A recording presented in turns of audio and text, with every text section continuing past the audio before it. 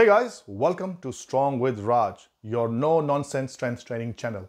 In this video, I'm going to share with you my no-nonsense feedback on using BPC-157 and TB-500. But before I do that, I want to make sure that I inform you that this is not medical advice. This video is made for entertainment purposes only, and I'm not a doctor, and I'm not claiming to be one. Alongside this journey, I had my girlfriend, Dr. Inga, who helped me. So if you want to use any type of peptide therapy, please consult your doctor or general physician. Now moving on, as you might remember, 24th of June this year, I started my 8-week-long journey of using BPC-157 and TB-500. I have finished my journey and I'm now here to share with you the results. Questions like, did it work? Or is it placebo? Is it safe? And above all, am I able to lift pain-free now? I will answer all those questions. Let's get into it. For those of you who haven't watched my first video where I am taking BPC-157 and TB-500, essentially the start of my journey, and I'm explaining what I'm doing, please click the video link here, somewhere here, and then come back to me. Make sure you like and subscribe the video so that I can make more informative videos like this. All right, let's dive into it. Did BPC-157 and TB-500 worked? It 100% did, absolutely did. My SI joint pain, which was my main issue, the sacroiliac joint, disappeared, 100% gone. It was causing me problem in deadlifts and squats, more in deadlift than squat. My left side would seize.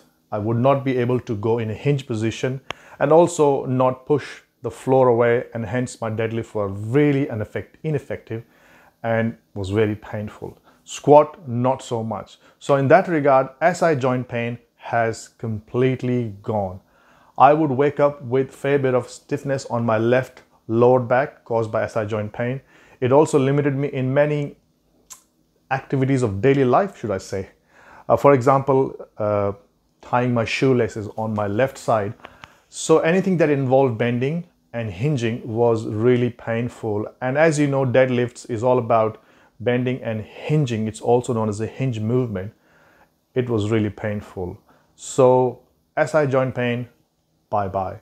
I want to emphasize here that there are many forms of treatment and medicines and all sorts of concepts out there, such as surgery, physiotherapy, chiropractor. I had tried some of them. I also did foam rolling and stretching. It would give me some pain relief temporarily, but as soon as I moved to do my lifting, especially deadlifting, the pain would come back and it will stay on for at least 2 days, and then it will linger around in form of stiffness. Now think of this, all of that gone just because of BPC-157 and TB-500. I'm back again squatting, and recently I squatted 190 kg or 180 kg, and that was a good thing. Before that, I was not able to go up to my heavy squats. I would be in the area of 140, 160. So that's a good news. SI joint pain, gone. Other than that, I also had issue with my left shoulder blade. It would give me numbness in my fingers and also weakness on my left arm. And that was very prominently seen on my bench press and overhead press lockout. So my left arm would be a little slower. My right arm would have locked out and my left would still be going.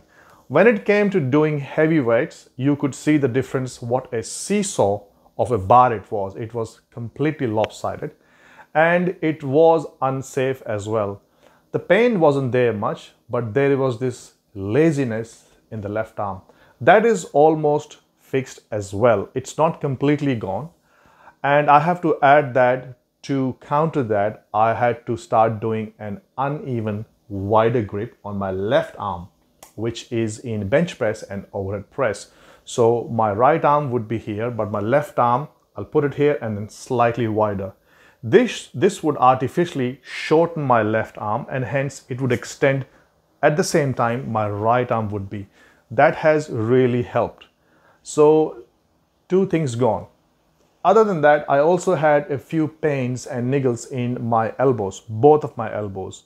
I believe most lifters and gym goers do experience that. I didn't get a diagnosis, but I do believe it was tennis elbow. It would come mostly when I'm doing my squats, trying to jack up my arms, my elbows and shoulders. That is also gone. I never had, it never gave me any issues, but it is almost gone as well. So there are three ways that it helped me, and it shows how holistically peptides work: BPC-157 and TB-500. I have to add another point here is that after finishing my therapy, I waited for almost 6 weeks. Today is 5 weeks and 5 days, so that I can do a video. I wanted to see that it wasn't a honeymoon period or a placebo effect. I wanted to see that it is still working after stopping the therapy, and it still is. Like I said, I have not been deadlifting, but I have started doing Romanian deadlift. And the real test would be when I would start doing deadlifts. I have done some lightweight deadlift and it caused no issues, but I'm happy to really master my Romanian deadlifts because that's a great movement of itself. So what I'm trying to say here is that the peptides will work as a main way of addressing the issue, but you have to have an adjunct plan. My adjunct plan was to go lighter in the squats. My adjunct plan was to go for an uneven grip, a wider grip to fix the issue. And my adjunct plan was to do Romanian deadlift instead of deadlifts. The plan was to not give up completely and go home and rest. You have to keep your body moving so that I believe those two compounds that I took can have their effect. The real test for me would be maybe in 6 to 7 months time when I'm planning to go back into deadlifting.